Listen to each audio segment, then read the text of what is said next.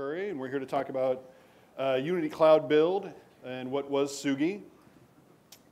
And joining me is Nathan Hanners, our product manager, and we're going to tag team this thing. First off, thank you very much for coming. We're very excited to announce a whole lot of stuff today, namely the existence of our new product and that it's in open beta and that you can try it right now. And a little bit of backstory. Todd talked about this in the keynote this morning, but our team is made up predominantly of game developers. We made games, we made console games, we made mobile games, we worked at some famous and infamous game companies, made a lot of games that we're proud of back in the console era. And then, like many of our colleagues, a few years ago, we got into mobile games, right? iOS was happening, and I was spending more time playing games on my phone than I was on my console. I was like, hey, I should make these and, show those mobile guys how it's done. It turns out making mobile games is really fucking hard. And there's just a lot of hassles and a lot of new challenges that as console developers, we weren't ready for. There were a couple that we knew a little bit about. Like we had build machines before. We were kind of CI geeks and really into that automation stuff. And even using Unity, making mobile games is still hard. So we made tools for ourselves. We were making games for people like Marvel and Warner Brothers. And so we made tools just so that our little company could stay afloat and we could get things done faster. We made automation tools, CI tools. And eventually our friends who were working with us, either as consultants or employees, were like, hey, this is special. This should be its own thing. And after a lot of arm twisting, we said, you know what? Okay, we're going to stop making games full time. We're going to just focus on these tools. We're going to make automation tools for mobile app and game developers. And that was Sugi. That's our company, which Unity has acquired. And our product that was in secret beta is now in open beta as Unity Cloud Build. And being game developers who know how hard it is to make mobile games and make games in Unity, period, our mission is very simple. Our mission is to make your lives easier, right? Take the bullshit out of the process, do that for you automatically in the cloud, let you and your team focus on making the games. And so with that, I'm going to hand it over to Nathan, who's going to talk a little bit about the product and what it does, and we'll go from there. Hey, everybody. So yeah, like Patrick said, if you're making mobile games, you're dealing with all the same chores that we dealt with when we had a game studio. You're making builds, then you're testing the builds, and then someone comes by. If you're a build engineer, if you're just the guy who somehow got shooed into being the person who has to make the builds, like, hey, I changed some stuff, can you rebuild it? And here's my iOS devices, put it on all these things. So we got tired of that. We were like, this is too painful. There's a lot of stuff, and this is without even getting into things like managing different SDKs, and do you want to try the new version of Unity, and et cetera, et cetera. Sharing builds with QA testers and stuff. Uploading to a server, and then making a spreadsheet of everyone and what link you give them so that you can replace it with a new version. And even with test flight, huge problem. So we want to free you from all those things so that you can focus on making a cool game. We want to help you finish your game. We view ourselves, like Patrick said, we want to make your life easier. We want to help you launch, not just finish and launch a game and get to where you can do all the cool stuff you saw this morning in the keynote, like get monetizing it and getting social stuff happening with every play and all that. But to do all that stuff and to engage with your users, you got to finish the game. You got to make the game as good as you can. So here's how the system works. Right now, we require you to be using source control. We support Git and SVN and Perforce, but once we're connected to your repo, we just watch it. Our system watches it for changes. And so someone on their team, the artist, a developer, changes some stuff and commits it to the server. We see the change, and as soon as we can, we kick off a build, and it starts building in the cloud. And this will build for all the platforms you've ticked. Right now, we support iOS and Android and Web Player, but we're going to be trying to add support for more platforms in the near future. So we're going to just start building for you. And then you get an email. And the email has links to install on different devices. And so when you put all that together, the question is, how does it blend with your existing workflow, right? That's what we cared about. If we make a whole bunch of tools that require you to put on a whole bunch of steps, we've taken away some pain and introduced more, and that's not what we're about. So the answer is it blends really well because from your perspective, you commit what you were doing anyway, magically, and not magic, but almost like magic, stuff starts building, and you get your emails open, right? You see, oh, here's the new build, it's ready, you try it out, right? Maybe you didn't even be the one who checked it in. You're working on something else, and whoop, new build comes in the email, and you're like, hey, there's a new build now, and you can go and try it out. So that's the core of the service. That really simple, elegant, almost invisible workflow is sort of the nuts and bolts of what we do. But we wanted to make an interface that tried to support you even more than that, right? So we keep trying to raise the bar for ourselves. So the interface, we're trying to add value in a few different places, right? So we've got this sort of project management, which is like the place where you land. So here's your different Unity projects. You can see it's got the latest successful builds for each of the platforms you've configured, right? So this Angry Bots, they're only building for web and iOS. This other game, they're building for iOS, Android, and web. So you can go here, install those. If you come to that same screen on a mobile device, we have an adaptive and responsive design. So you just get the builds for the projects that have builds for that device, shoot to the top. You can untick that little box, and it'll show you everything. You get a very similar view to the regular screen. But that's it. That's what someone using our system sees when they're going to install stuff and look at things. If you drill down into a project, we give you a list of all the build history. So these are all the builds you've made. You can see if it's successful. In this case, there's a pending one and a couple building and one pending. We record like the file size, the timestamp, all that stuff. So this is where all your builds are living. Also from this page, you can generate a share link, which actually you can do from the other page as well. When you do that, you get we dynamically generate a link for you to use to send to people to install the game. In this case, you can see it's warning you like, this will work for anyone as long as you provision. It's an iOS build that you've made a link for, so they've got to be provisioned, right? You've got to have their UDIDs. It's a little reminder, but you can also revoke that link later. You can decide this build was busted and I'm done, so you can click that red button and it goes away. No one else can install it. We also capture the full build log as well as a summary build log. You get the summary in your email, so we call out all the errors and warnings that we see, and you can just read that right in the email. And if you want to drill deeper, you can log into the website, come here and look at the full log. We track file changes. We have a summary of like how long it took to build. And that's like build data, but in terms of like project intelligence, this is an area that we're really excited about. Right now, we're just showing you a build health estimate based on how many of your builds fail versus succeed. We're also tracking like average build time and the project size. We've got a lot of really cool plans for this in the future. We want to provide you with as much project intelligence as we can. So I think this is going to be really interesting. To get other people on your team into this interface, you just add them as a collaborator, right? So these are people who now can log in and see your project and all this same data. I think the only thing they can't do is delete your project, but they can add more collaborators. It's like a very flat user model. It's really easy to use. And this isn't, again, the share link is for people who, it's just a tester or your mom or whoever. You send them a link and they can install it if you've done everything else right. This is for people who you want in the system to see the same stuff. So again, the core of the service is just the builds. And once you set that up, you're done. If you don't want to, you don't ever have to come back here. You could just let the emails tell you what's going on. But the key piece there is onboarding. We want to make it really easy to get your project hooked into our system so that we can make your builds for you. So with that in mind, we made a really elegant step-by-step wizard that does a lot of error handling and catching. So you give it your URL, tries to figure out if we know what that host is. Oh, it's GitHub. Well, it's Git. So we know a bunch about it. You can just skip ahead. In fact, if we see it's a public repo, you get to skip a bunch more steps. So we're really trying to make it as fluid as we can to get you connected to the system, because once you do that, you're good. Unless something goes wrong with your source control server or something, you're fine. You can see also in the wizard, we've got some little helpful links to our support documents. Because we feel, again, we're in the business of pain relief, right? We want to make your life easier, and a lot of that is about guiding you through all these changing technologies.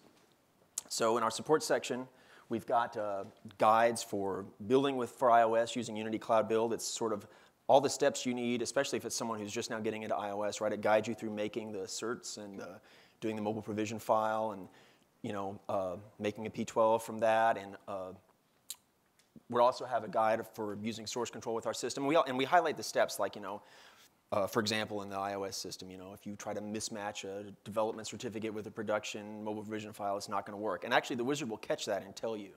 So it's super useful, and we really try to make it as smooth as we can. So we, like Patrick said, we want to make your lives easier because we went through that. We ran the gauntlet on all these same issues, and we felt like this is what the cloud was good at, is taking this kind of pain away. So We're excited for you to sign up for the beta. I'm going to turn it back over to Patrick. All right, thanks, Nate. So why should you use Unity Cloud Build? Why should you care? First up is you're probably wasting time making builds. How many people in this room are responsible for making builds of their apps? Okay, most of y'all. Thank you for coming again. Well, ideally we just take that workflow, the tedious steps of that workflow off your shoulders, right? When the boss runs in crazy 3 p.m. on a Friday, it's like, hey, I don't like red anymore. Make that icon purple. And the artist has to change the icon from red to purple. The build engineer shouldn't have to even be in the office. You should be having a beer. The artist should make that commit to the source control. The boss should get an email with that build, and the icon's red now, and the boss is happy, and you're happy because you're having a beer. So not only do we automate the build creation process, but we enable everyone on their team to be their own testers, their own, QA their own work, right? The artist is all about iteration. It's all about polish, right? You really want to fine tune how it looks. And look, how it looks in the editor, yeah, it's going to play very similarly, but you want to see it on the retina screen, on your device, in your hand, and you want to give your artist the ability to really polish their artwork. And now they can. They make the commit, they get the email, they install on their device. There's no engineers involved, for changes, right? Engineers, of course, have plenty of good work to do. The other really nice side benefit is that you start catching these problems sooner, right? This continuous integration is constantly running. We're constantly compiling your project every time we detect a new commit. And so you and the team receive an email about that build. Hey, the build succeeded, build succeeded, build succeeded. Build failed. Build failed. Why did it fail? Nate forgot to add some meta files. Okay, well, which meta files are missing? Okay, well, let's go run over. Hey, Nate, did you get that email? He's like, yeah, I already committed them. New build's working. Next build should succeed with those missing files in place. That's awesome. All of a sudden, that whole, wait 2 days until the next time you get around to making a build for that particular platform, find out it doesn't work, track down the person who broke it 2 days ago. That's now just instantaneous. Much faster, much nicer. And then you can, blame Nate and make him buy you the beers. Sorry, Nate. And then easily share your build. So Nate talked about these features a bunch.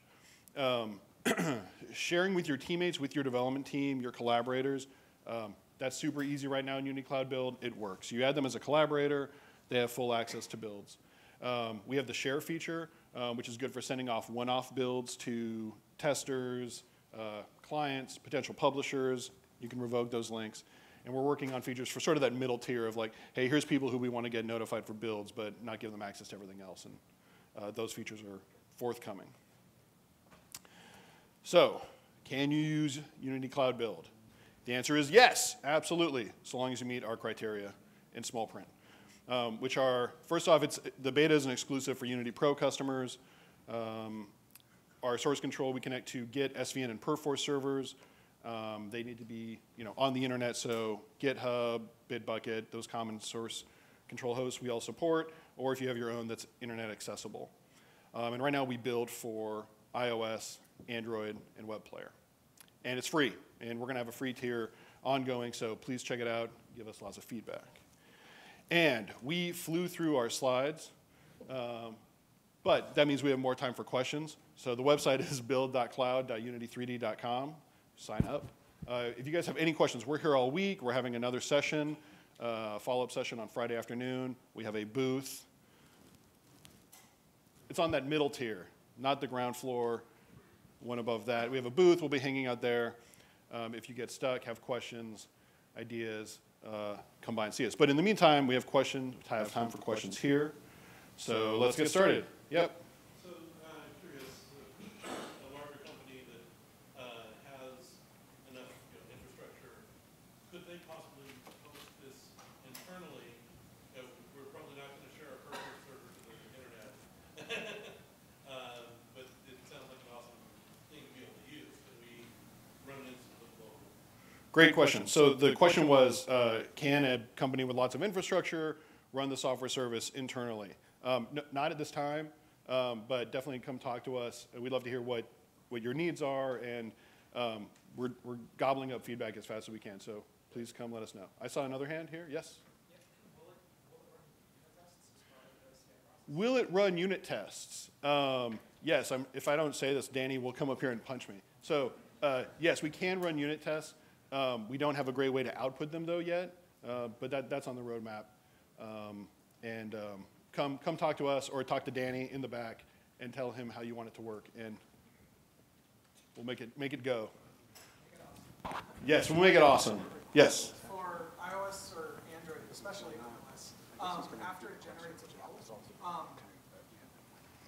do you have like a programmatic interface where, say, something could be monitoring for the email and you go, oh, there's a new iOS build. Can I dump this onto an iOS device automatically? Or does it still have to have a user go, oh, like... So that's a great question. So the question is can we automate the installing of a build onto a device yet? No, not yet. That's on the service, but I did find a script that will let you do that to tethered USB devices. And if you come find me, I'll dig that link up for you. That's really cool for automated testing on a device, because you can launch your app with command line. This has nothing to do with my service, by the way. You can launch an app with command line parameters, which could then run tests for you, and then the device report back home. It looks pretty cool, very promising. That would fit really well into the whole CI process. Yes. Yeah, absolutely. Yes. So besides build CI, what we do on our server is also build a lot of our tools like atlasing, et cetera. We build in Unity and we run that on the server as well. Would such a thing be possible with Unity code or just builds? So the question is, can it do more than just builds? Could it build atlasing and things like that? The short answer is that we run the Unity editor on servers for you. And so currently it's mostly build focused, but we're going to expose more hooks to where you can call specific commands to build asset bundles, build atlases, other things like that you need the editor to do on an automated basis. Similar challenge to the unit tests, we need a place to put them. And so we'd love to hear from you where you would want them put and how you would want to be notified about them. But yeah, making the build is the tip of the iceberg, and I mean, it was a hard nut to crack. But once we have Unity running on servers for you, I mean, now we are Unity, we have access to the people making the editor, so we can make it do pretty awesome stuff. Yes, more hands, here. Yeah, it kind of what you're doing here sounds really cool, so I don't, it's not critical, but I just have some questions. No, just tear down. So it seems like with this, we're putting a lot of trust in Unity, because Unity has access to our source code, credentials to our source code repos. You know, how does Unity store our credentials and our source code? How does our full content on their infrastructure? Does it get scrubbed? Who has access to it? Yep. What about, my studio doesn't do this, but a lot of very small development studios who don't have lots of infrastructure will embed keys in their code. And Sure. keys for app stores and things like that, and Unity has access to all of these things. So what are your thoughts on this? So the short answer, excuse me, so the question was about security and Unity having access to source control and source repos. The short answer is that we take security very, very seriously. We can talk details if we're under NDA with you. There's not a lot of things that we can say publicly about that. User-facing, you have an option to cache your library when we make a build for you. That will significantly speed up build times, but we don't cache other assets than that. And if you come talk to us afterwards, we can see what we can tell you, and if not, direct you to the right people and the security team. But great question. I would add that we are having a third-party audit of this has been done. So some people have asked us if third-party audit can be done. We'll have that done before we go live on zero. You're not putting any more trust in us than you would be in GitHub or GitHub, by the way. Right. Yeah. Yes, another question. When are you going to have standalone PC?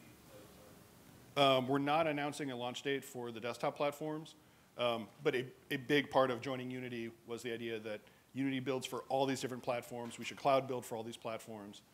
So I wouldn't say it's like, in the maybe never time frame. It's closer than that.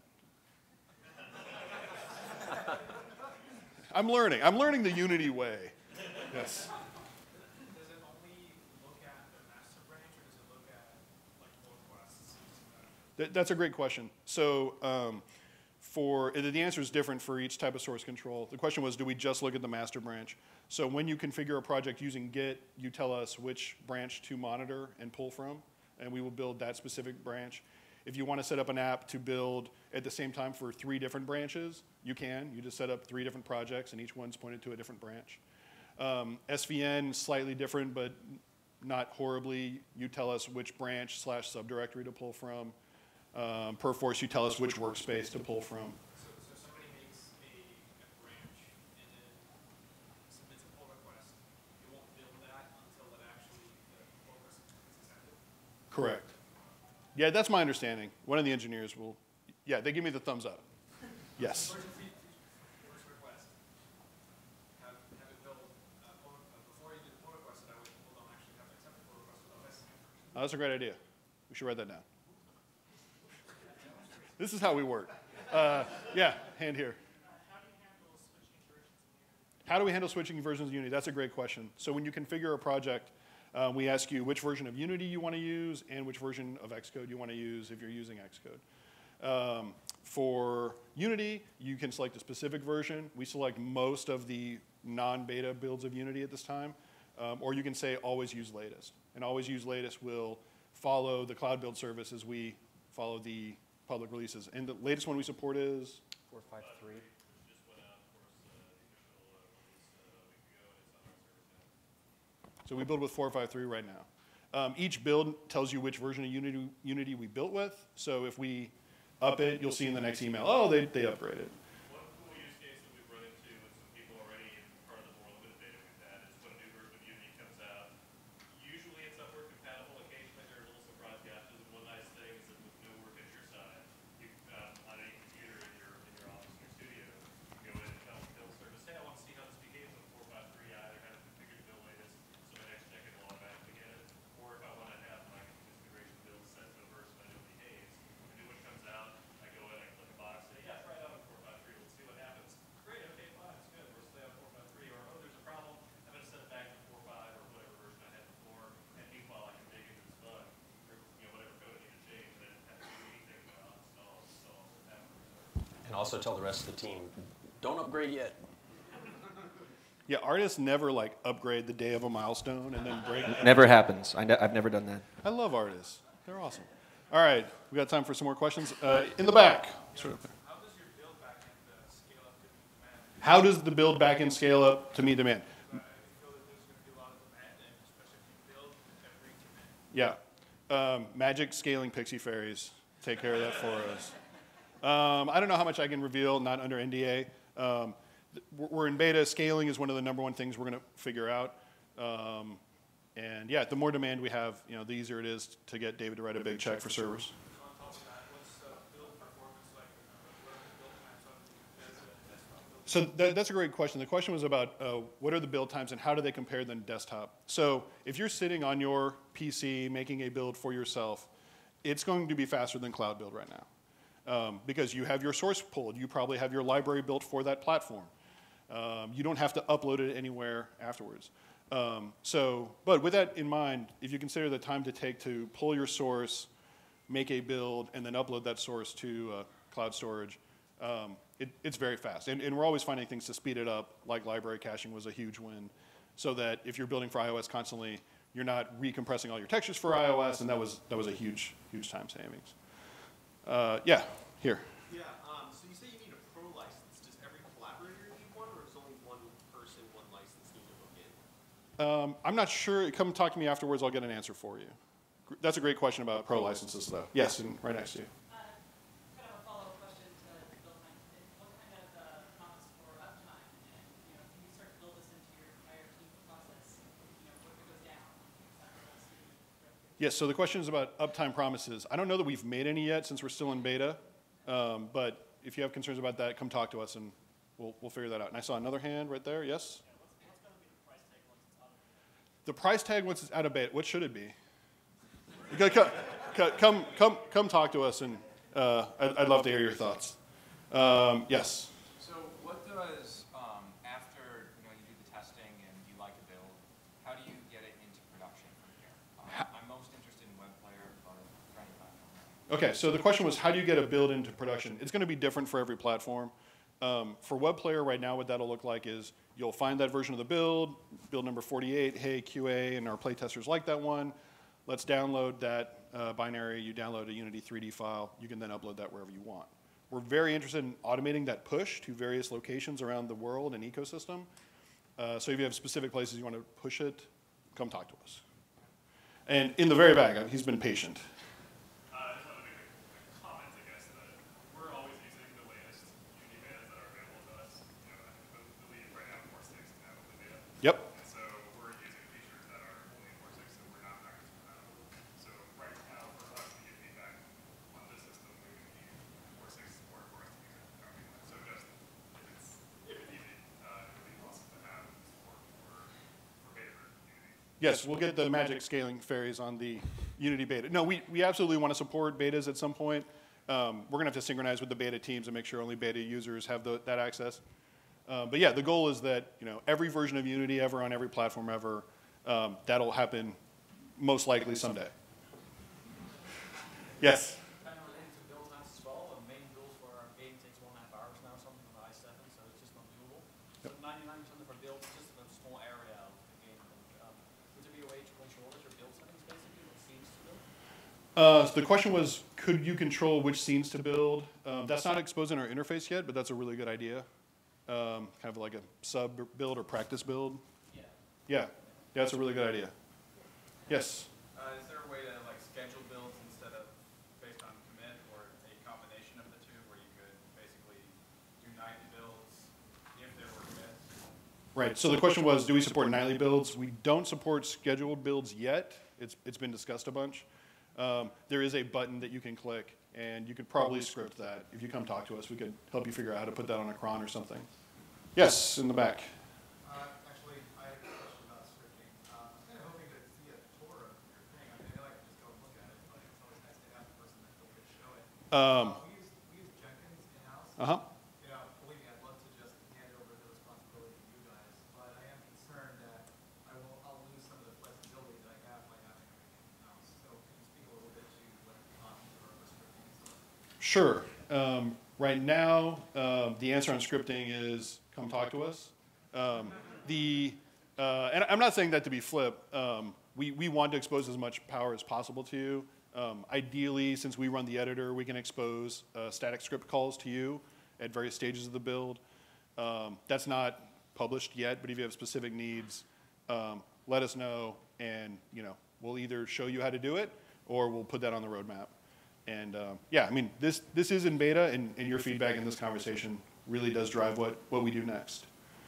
And I saw, okay, yep. If we wanted to add support for different source controls, is there a way where the plugin should do that, or is that something? Which source control do you use now? Well, right now, Gotcha. That's something I think we have to do on our end. But yeah, it's one of those things that has to get scheduled and take a look at. All right, more questions? Yes? there were a lot of come talk to you after. Where do we come talk to you after? Okay, so we will be at our booth. The booth is on the mezzanine, the second floor, right outside the entrance to the keynote area. You can also email us if you prefer email. Visit the beta site. Yeah, Or you can come visit Austin if you want some barbecue. that's always an option. Yes? Is there a way to see what code was used for which build? And/or can we label the builds? So the question was, can you see which code was used for a build, and can you label builds? In the build history, it tells you which commit was used for each build, so underneath the timestamp in that second column. And so then there's a changes column, which you can also view, and that'll show you a diff on that commit. But we're working to tie that in a little bit closer so that if you have a web-based source control, we can link into that directly. You can't yet add your own labels to builds, but that's a very common request and coming soon. So like that one that got through QA, you can label, say, last good, and I think find it again. I think this has to be our last question. Oh, it has to be, all right, last question. Do you have a way of specifying that for this build, use this set of assets, for this build, use this other set of assets? If we have vastly different sets for different Not exactly. You could do that via branches in Git or subdirectories in SVN. But I think as we expose more scriptability, you could say, hey, we're going to swap these two things out for this build, or use this custom script define on this particular build and not that other one, and get a slightly different set of results. All right, hey guys, these were great questions. Thank you very much. I know that we don't have all the answers yet, but we're admittedly in beta, and with your help, we're going to make this a really awesome service. So thank you very much. Thanks very much.